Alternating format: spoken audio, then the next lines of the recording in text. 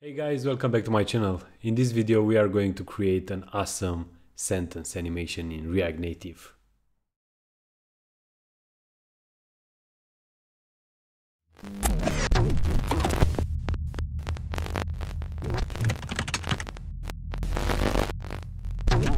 I've already created a boilerplate using Expo, and inside the application, the app.js file, I'm rendering a text animator component where I'm passing the content as a string and the style, the text style, and plus the style itself.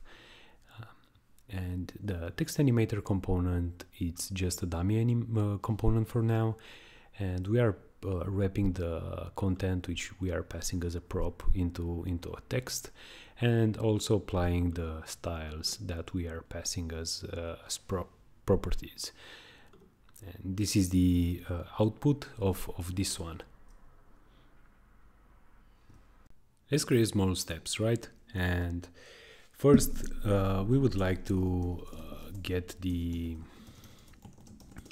split this sentence into words, and we are going to create a text array here, and we are going to take the content and trim it and then split it by empty space, and don't forget to call super props. And inside the render function, instead of wrapping the whole content, we are going to first get this one here, and inside the renderer we are going to iterate over the array. We are going to map it, so we have the word and the index, and here we are going to render this text, right? Okay. It's going to return, sorry, all habits, and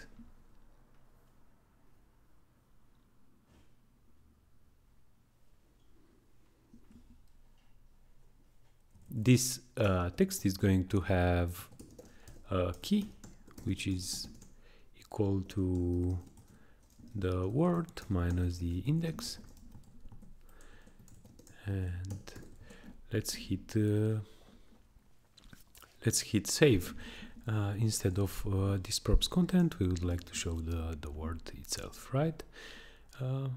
We have everything, but the problem now is that the view itself, it has a flex direction of column, so instead of that we are going to change the styles, and we are going to apply styles that text wrapper, and this text wrapper is going to have flex direction, it's going to be row, the flex wrap is going to be wrap, and we are going to justify the content to the center. The flex wrap is saying that if you feel like you don't have enough space to render it, move it to the next line. There is a problem with the spacing in between, and in order to fix it, we are going to append a space at the end of the word. If the I is less than the text array length, we are going to apply an empty space. Otherwise, don't apply it. And there is a problem with the I because it's index. So now we've added the space in between each letter, which is looking quite nice so far. So now we have the whole sentence. It's split by each word, and each word is wrapped into a text. Now in order to animate it, we need to go through each word from the sentence, so for each, and we are going to take the I for here, and we are going to create new animated values. And in order to do that, we first need to import animated, and also here we would like to create some animated values, which is an empty array for now, but we are going to populate it here. So this animated values on position I, it's going to equal a new animated value, and we are going to start from 0. Hit save again, and for each word from this sentence we've created a new animated value which is starting from 0. Now we would like to create also an array of animations, and we would like to stagger those, right? So let me create a method here called Animate, and we are also going to pass a to value, which is going to be 1 by default. And here let me create an animations array, which is going to be, again, we are going to pass through the text array. We are going to take the I from it, and we are going to return an animated timing, where we would like to animate the values from that from this array which we've just created here, and we would like to append some properties. So first it's the to value, which is going to be equal to the value that it's passed as an argument, and there is a duration. Let's say in our case 500, it's okay. Now that we have the animations here, let me fix this one. That we have the animations, we would like to stagger them. So Animated.stagger. Stagger, it's going to start each animation but with a delay in between. So we would like to say, let's say 100 milliseconds in between animations, and we would like to animate the animations which we just created here, and then we would like to start the animation. Now that this method it's created, when the component did mount, we would like to animate those.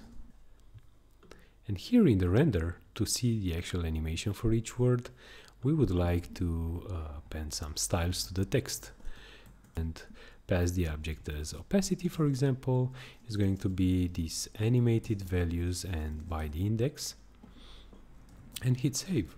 It's going to crash just because we forgot to wrap the text into, this should be an animated text actually. So you cannot add animations if this this component is not an animated component.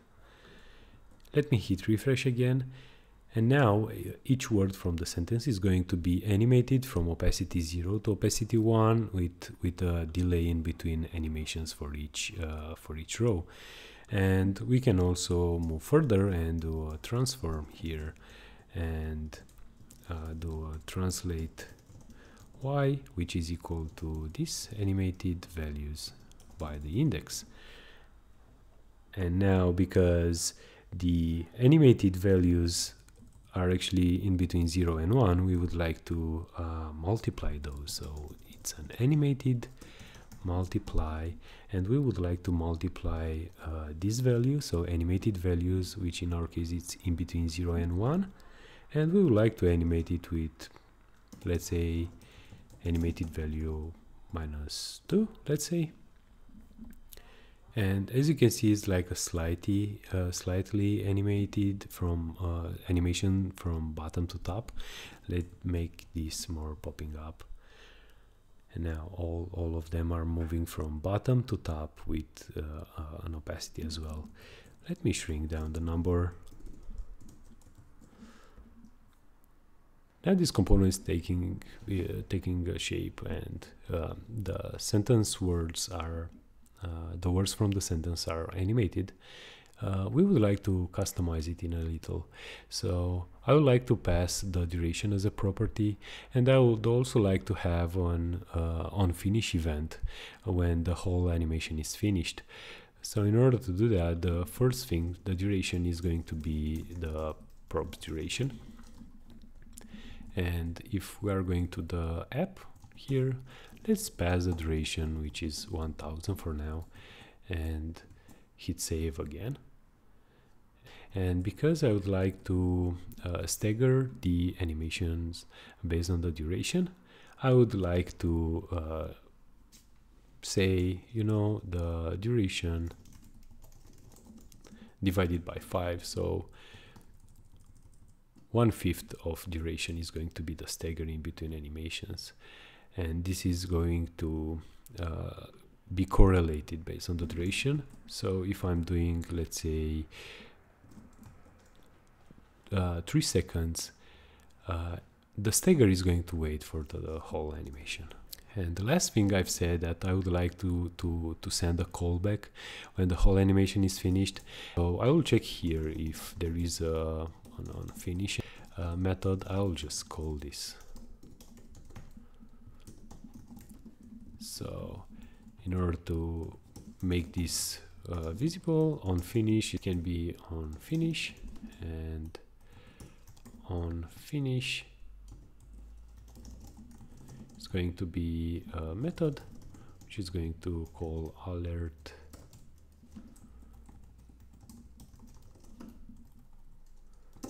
alert, and then I'll have animation. It is done. And now when the animation is going to be finished, we are going to receive the callback.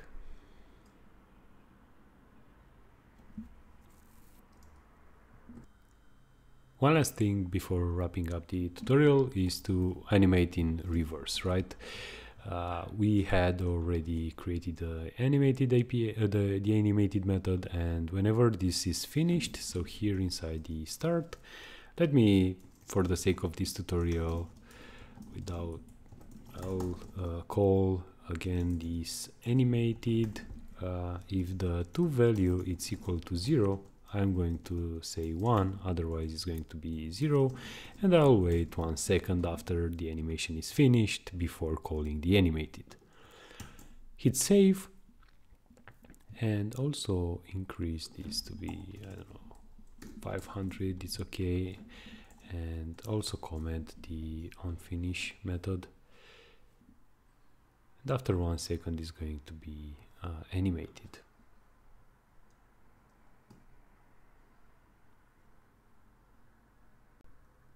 You see the animation, it's moving from left to right, and now it's also starting the animation from the first word.